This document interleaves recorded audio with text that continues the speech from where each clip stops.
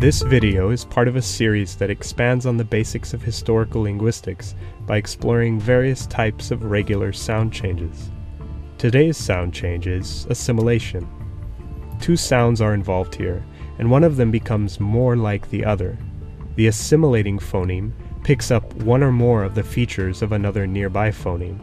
The Latin root simil is the key here. The two sounds become more similar. You've learned about phonemes and their features in my series, The IPA for Language Learning. The place of articulation and manner of articulation of consonants will come in especially handy for the basics of assimilation. Let's take an example. The Latin phoneme d has the features dental, plosive, and voiced. The phoneme s has the features alveolar, fricative. The Latin word ad, prefixed to the word similatio, results in the pronunciation assimilatio. In other words, D comes to share all the features of the nearby S and is completely assimilated to S.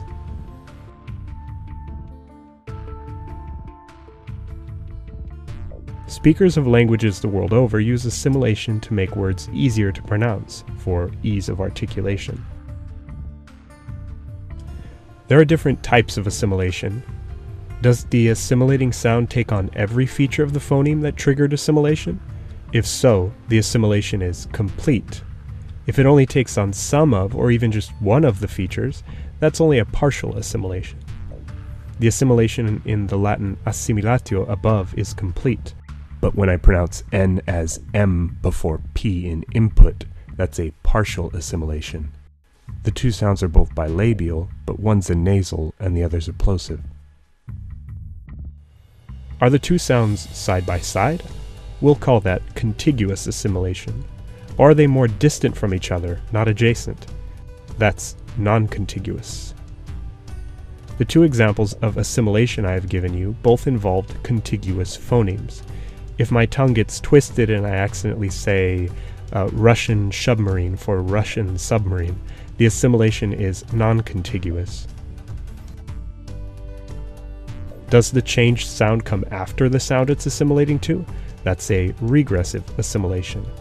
Or is it heard before the sound it's assimilating to? That would be a progressive assimilation.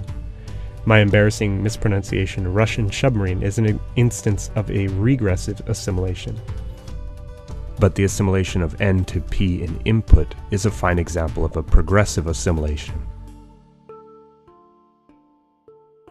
We can also label assimilations by the features that are changed in the process. If the assimilating phoneme is originally voiceless, does it pick up the feature voice from the other sound? This sound change is called voicing. Nearly all vowels in human language are voiced. Consonants often become voiced between vowels.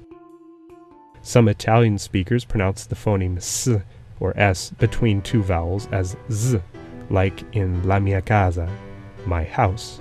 The change from S to Z is an instance of intervocalic voicing. If the assimilated phoneme is voiced, does it pick up the feature voiceless from the other sound, or from being at the end of a word? That's the opposite phenomenon called devoicing. So the word have ends in the voiced phoneme v. The word to begins with the voiceless t. Some speakers devoice v to f when they pronounce the expression have to as have to. Does the assimilating sound move its place of articulation closer to the palate? This happens when the sound it's assimilating to already has a palatal or near palatal place of articulation. This is called palatalization, and its significant triggers include the consonant y and the vowel e. For instance, some English speakers pronounce the word student as student. In rapid speech, the alveolar t assimilates to the palatal y and becomes palatal alveolar ch, student. Does the assimilating sound change its manner of articulation so that the airflow is closer to a fricative? This is fricativization, and less restricted sounds trigger this kind of change, including fricatives and vowels. Stops often undergo this assimilation. I've both heard and said the mispronunciation up through for up through. That pronunciation fricativizes the plosive p as it assimilates to the fricative th. Of course, a phoneme can assimilate to any place or manner of articulation. I won't list all of them here. Further examples of assimilation to specific places of articulation include labialization, when the assimilating sound becomes more labial, and velarization, when the assimilating sound becomes more velar.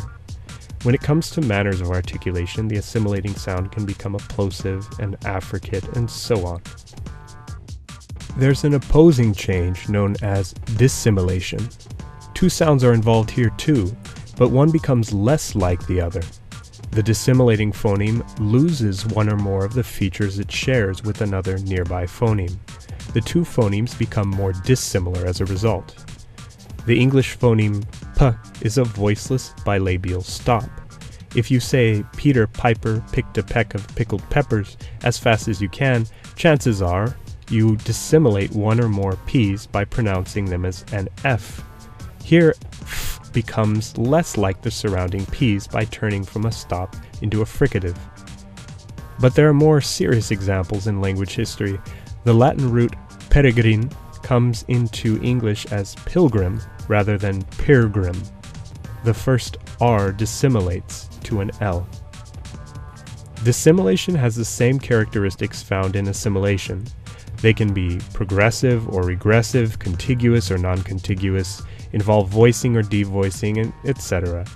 The one consistent difference is that this process involves two sounds becoming less alike. That's all for assimilation and dissimilation. Watch again next time when I'll go over the kinds of sound changes that involve adding and getting rid of sounds.